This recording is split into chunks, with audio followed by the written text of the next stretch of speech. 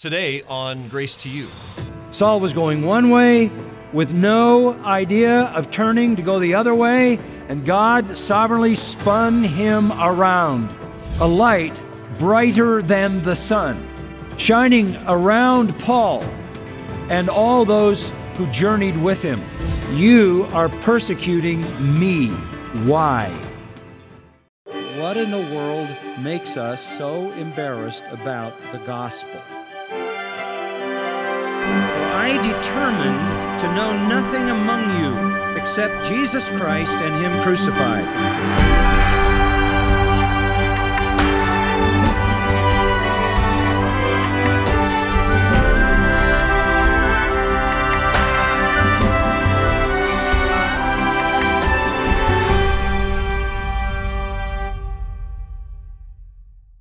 I would say, beyond the person of our Lord Jesus Christ Himself, that Paul has had the greatest influence on my life, and that influence has been going on for most of my life. Pretty intense over the last 50 years or so, for sure.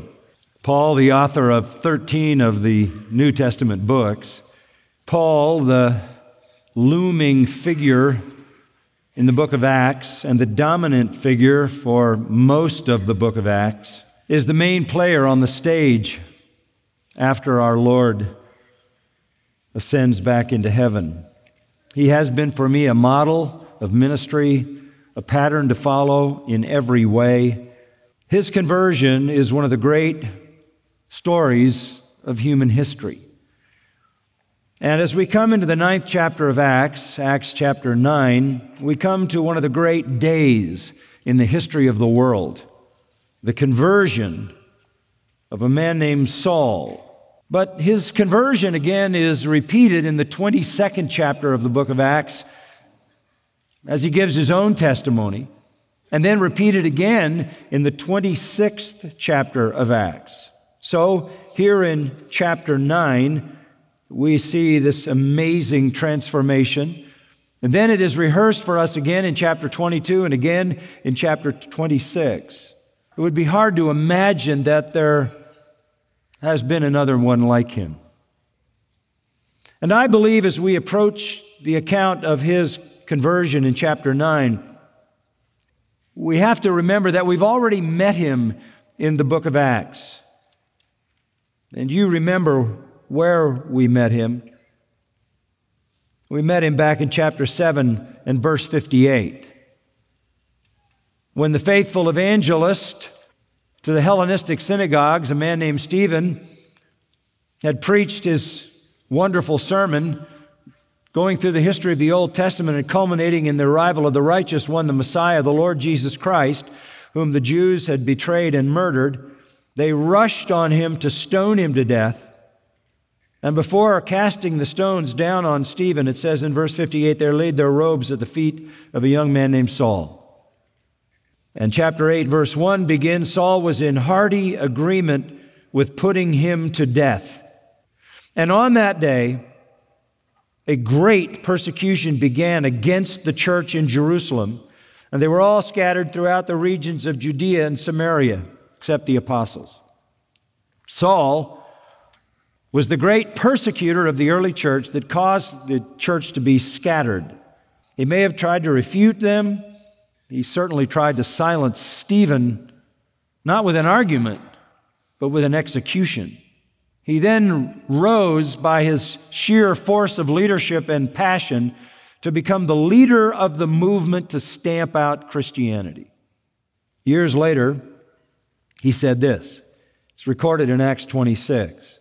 I myself was convinced that I ought to do many things in opposing the name of Jesus of Nazareth. And I did so in Jerusalem. I not only shut up many of the saints in prison by authority from the chief priests, but when they were put to death, I cast my vote against them. And I punished them often in all the synagogues and tried to make them blaspheme. And in raging fury against them, I persecuted them even to foreign cities. This is Saul. Luke says it simply. Saul laid waste the church. After successfully clearing Jerusalem of those he believed to be heretics, threatening the true religion of Judaism, he himself decided that he would go after them. It wasn't enough that they left Jerusalem. He wanted to stamp them out, hunt them down, wherever they were. He heard that a group of them had gone to Damascus, and he secured permission from the religious elites to go to Damascus. And that's where we pick it up in chapter 9. Now Saul, still breathing threats and murder against the disciples of the Lord, went to the high priest and asked for letters from him to the synagogues at Damascus, so that if he found any belonging to the way, both men and women, he might bring them bound to Jerusalem. He launches a fierce campaign chasing down these believers.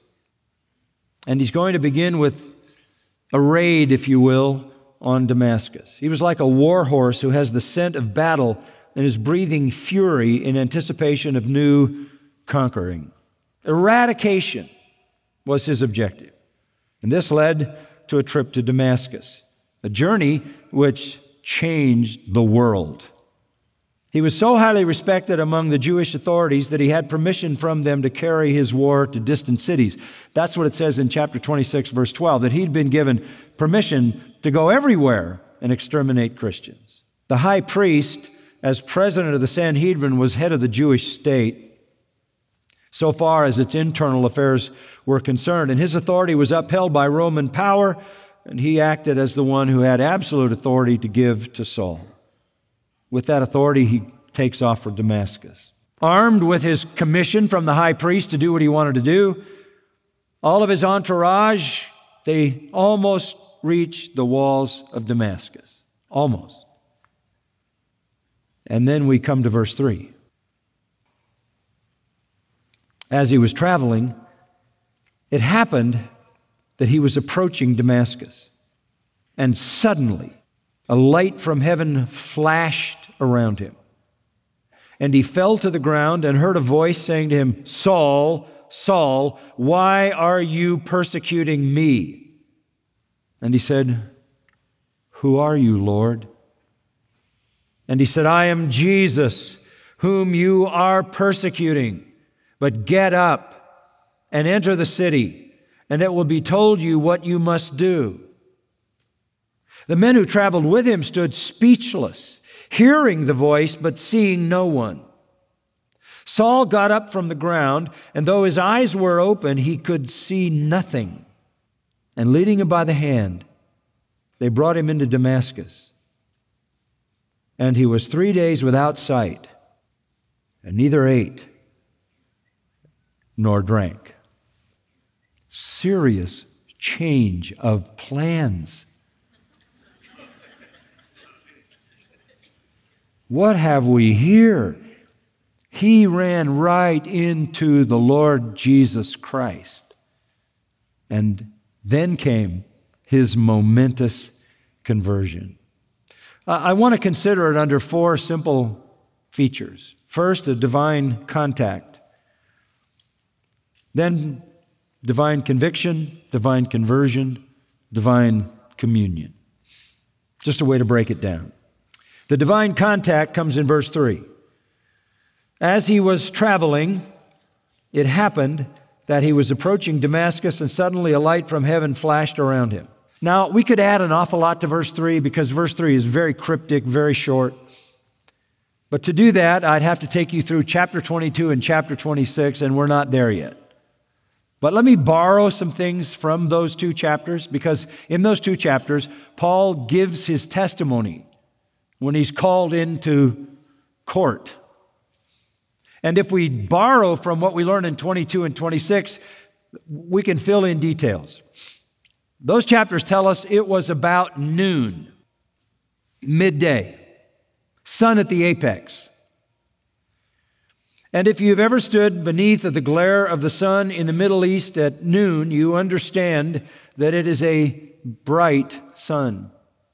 But there was something far brighter, because we read later in the book of Acts that a light shone above the brightness of the sun,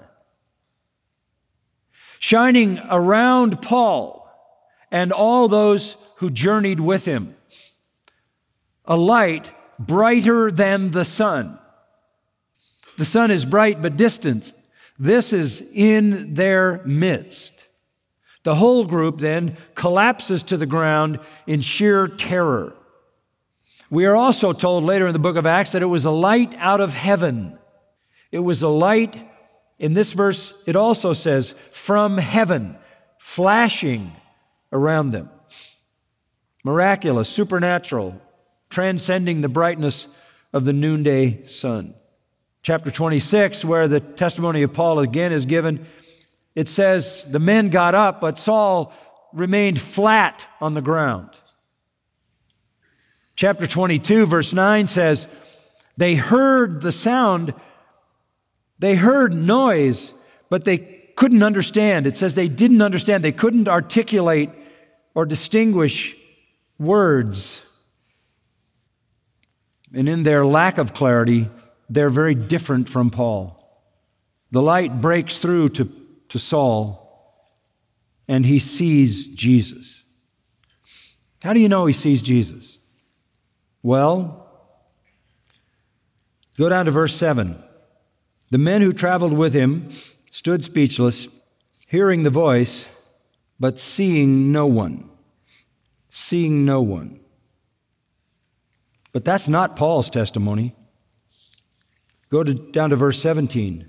Ananias later departs and enters the house, and after laying his hands on Saul, says, Brother Saul, the Lord Jesus, who appeared to you on the road, that's enough.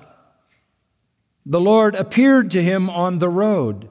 Down in verse 27, Barnabas took hold of him, brought him to the apostles, described to them how he had seen the Lord on the road. And in his own testimony, in chapter 22 and verse 14, let me just read it to you. He said, the God of our fathers has appointed you to know his will and to see the righteous one and to hear an utterance from his mouth. Paul saw the Lord. He saw the glorified Christ. He saw the transcendent Christ coming out of the middle of this blazing, shining light. So that's the contact. God sovereignly makes contact with the sinner who is the object of his electing grace and sovereign regenerating power. Not always this dramatically, but always this sovereignly. The salvation of anyone is totally initiated by God. Saul was going one way with no idea of turning to go the other way, and God sovereignly spun him around. Divine contact. And then we see in verse 4 the divine conviction. This is very interesting. Divine conviction. In bringing a person to salvation, there is an initial contact initiated by God, and then there is the conviction of sin. And where there is genuine salvation, there is a potency to that conviction.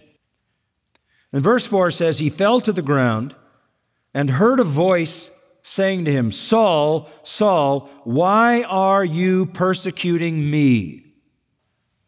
He doesn't know what hit him, obviously. He is laying at the feet of his conqueror. He is in the right position, you might say, for conversion.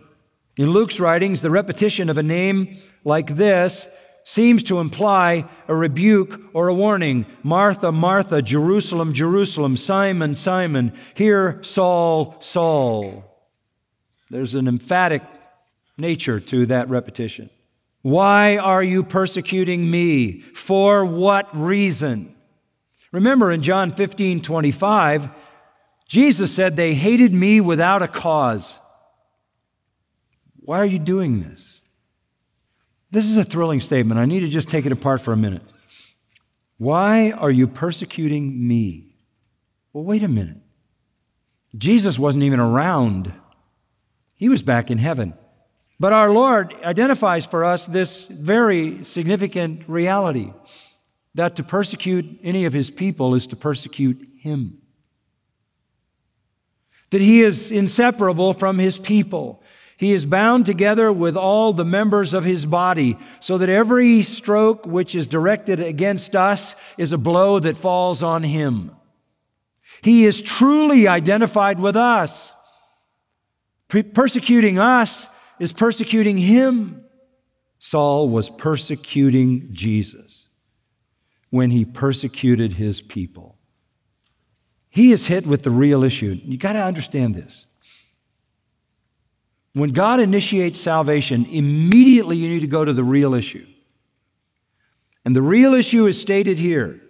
You are persecuting me. Why? That is the issue of conviction. That is essential.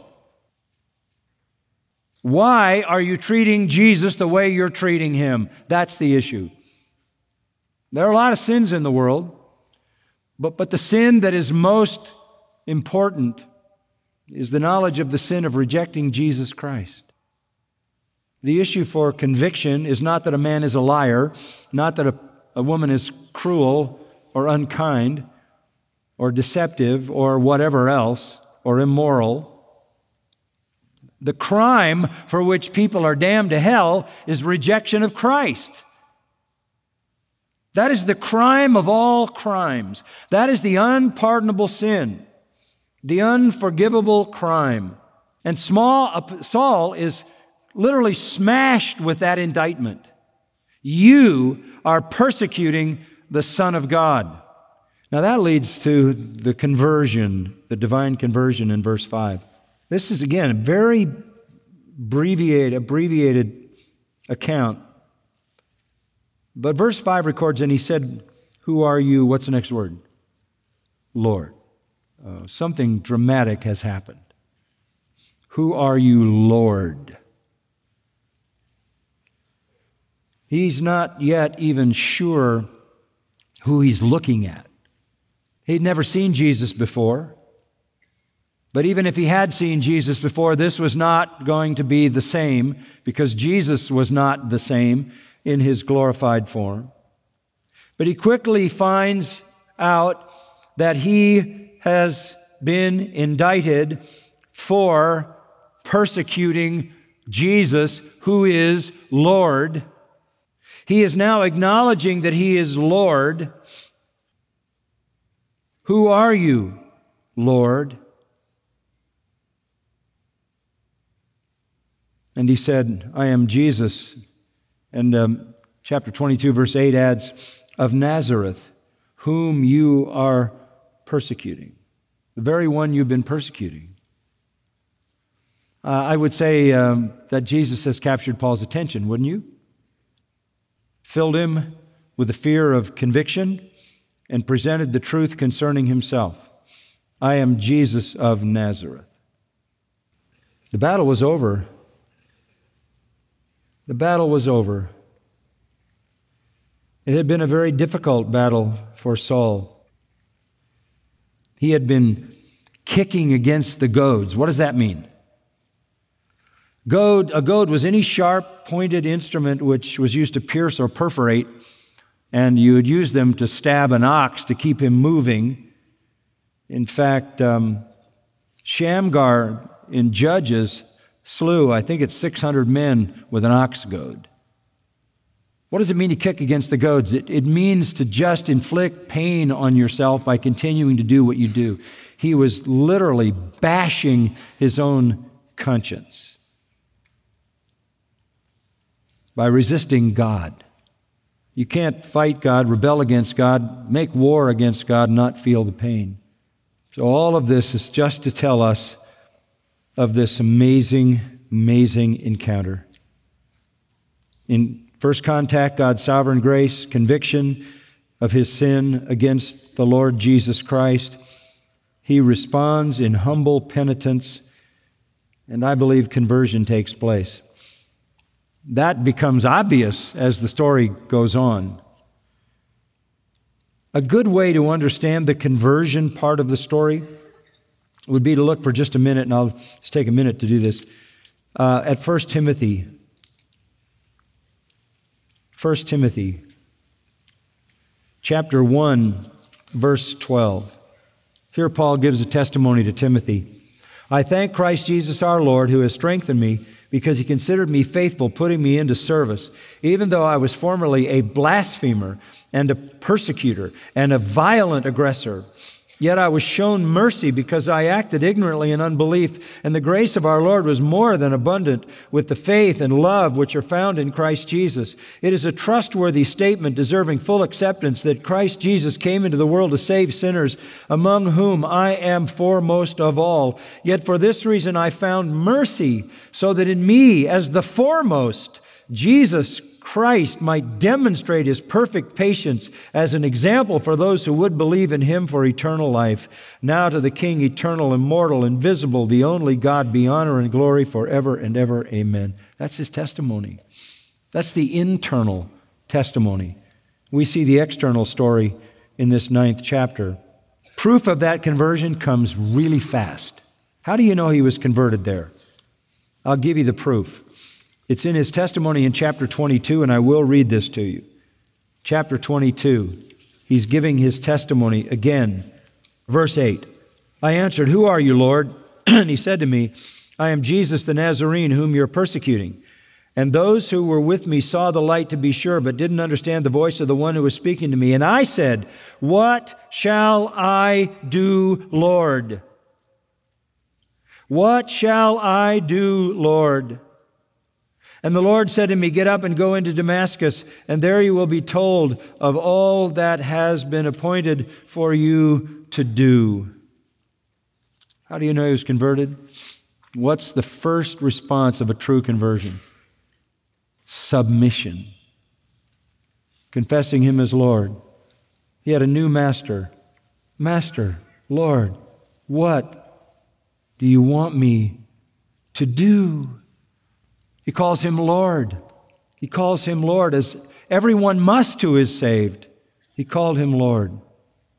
He recognized the truth that Jesus is Lord. You don't make him Lord. He is Lord. Chapter 10 of Acts, verse 36, the word which he sent to the sons of Israel, preaching peace through Jesus Christ, he is Lord of all. The conversion was immediate. Absolutely immediate. What shall I do, Lord? What do you want me to do? Verse 6, get up and enter the city, and it'll be told you what to do. The men who traveled with him stood speechless, hearing the voice, but seeing no one. Saul got up from the ground. Though his eyes were open, he could see nothing. And leading him by the hand, they brought him into Damascus. He is broken, devastated, shattered, melted down, submissive, compliant, obedient. This is how salvation works.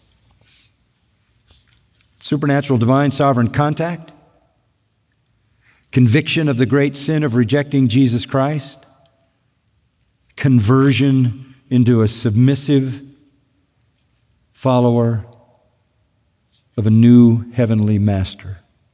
This was total devastation of everything he was. And it was in those days that all that he had considered precious became rubbish. Salvation was sudden,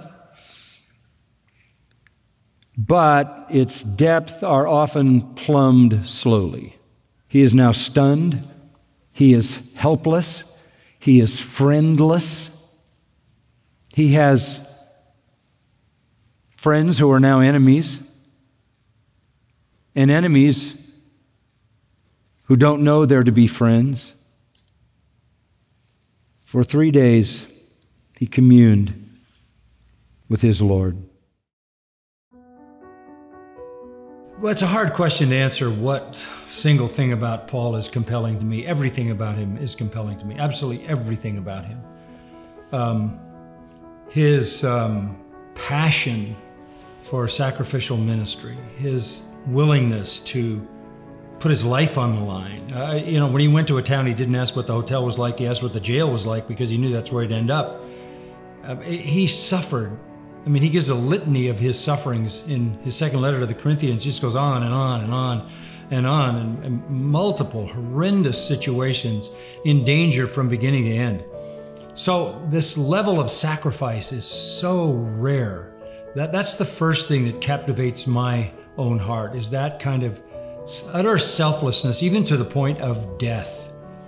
The second thing that drives me to him as a model for me is his relentless zeal for the truth and the building of the church on the truth. His heart was for the church. He talks about his suffering in 2 Corinthians 11. He even lays it out in detail. And then he says, beyond all this is the care of the churches. And he says, who sins and I don't feel the pain? That's amazing. He is so involved with the people that he shepherds that he feels the pain of their own sin.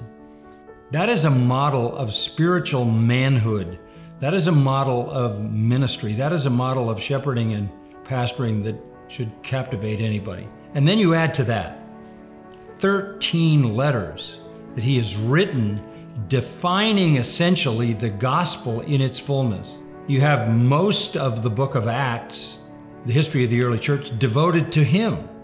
So all that's in Acts, all that's in the 13 epistles that he wrote, gives you beyond the man's character, his doctrine, which came right out of heaven.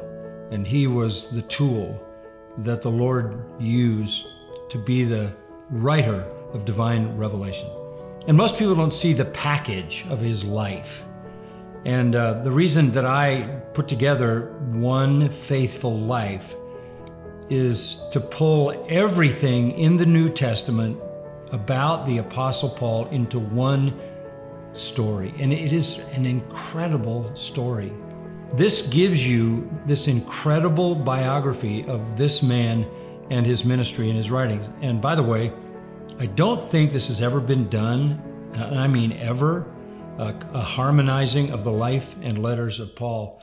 It's a marvelous, I think, life-transforming look at this most remarkable apostle.